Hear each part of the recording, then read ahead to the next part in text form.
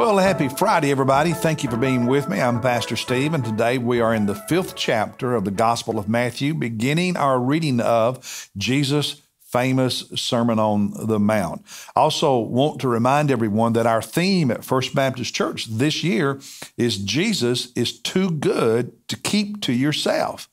Jesus really is too good to keep to yourself. So, who have you talked to this week about Jesus? Who have you invited to church this week? Jesus is too good to keep to ourselves. So let's start talking to others. All right. The Sermon on the Mount is one of my favorite passages in the Bible. It's beautiful. It's challenging. Life-changing. And in many ways, very freeing. As a pastor now for almost 50 years, not quite, but pushing it, I've become more and more convinced that Jesus' Sermon on the Mount, what Paul describes as the fruit of the Spirit in Galatians chapter 5, and the way Paul defines love in 1 Corinthians 13, love are some of the more important passages in the Bible, because as we grow in Christ and become more like Him, those three sections of Scripture, I think, define what it looks like to be more like Jesus Christ. And those are the things we want the Holy Spirit to develop in us, what He teaches in the Sermon on the Mount, 1 Corinthians 13, and Galatians chapter 5. And I think for pastors, for ministers, these things are important. And in modern decades, not recent, but for decades now, we've too often ignored these things when it comes to clergy. And churches are guilty of it. Ministers are guilty of it, focusing too much on traits and talents and skills and abilities and accomplishments, and not enough on character. And we see it when talented, well-known, quote-unquote, so-called successful pastors fall into grievous sin because we haven't focused on character nearly enough. Character matters. And when you read the Sermon on the Mount, you can't get away from that.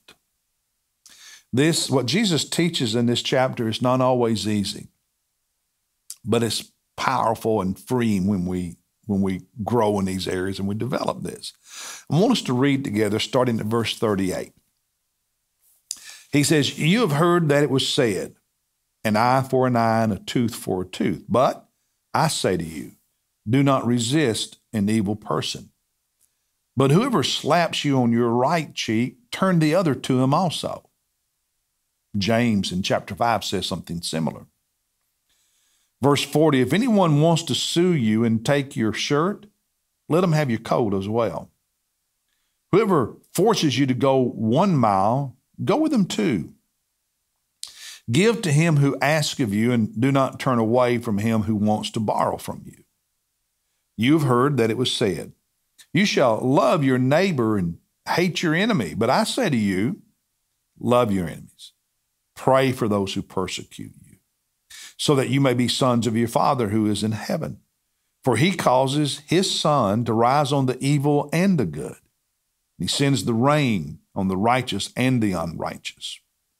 For if you love those who love you, what reward do you have? Do not even the tax collectors do the same? If you greet only your brothers, what more are you doing than others? Do not even the Gentiles do the same? Therefore you are to be perfect, complete, mature, as your heavenly Father is perfect. And then over in the same chapter earlier, starting at verse 11, "Blessed are you when people insult you and persecute you, and falsely say all kinds of evil against you because of me, because of your faith in me and your relationship with me." Verse 12, "Rejoice and be glad." What? Rejoice and be glad, For your reward in heaven is great. For in the same way they persecuted the prophets who were before you. This isn't our way, but it is Jesus' way that the afterlife is more important than this life. I'm not sure most lost people in America, when they look at us, when they look at the church, especially Bible-believing conservative Christians, see us obeying this teaching very much. I think lost people in America, for the most part, when they look at us, more often than not, see us more like Peter in the Garden of Gethsemane the evening Jesus was arrested with our sword drawn and ready to fight. I think they see us more like Peter than what Jesus teaches here, because more often than not, we probably act more like Peter than what Jesus teaches here. It takes a strong believer to do what Jesus said here. And I'm not always obedient. But the longer I live, the more I realize Jesus had it right.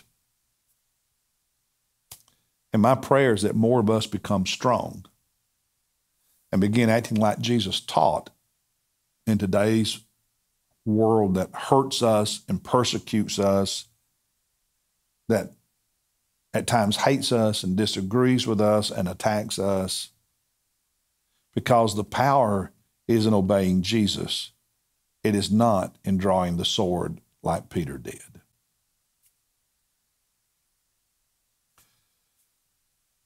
Scary, but so powerful. And it's the Word of God. I'll see you Sunday with a message from the Scripture, message from the Lord, and then Monday as we look at chapter 6 of this Sermon on the Mount. God bless you, everybody.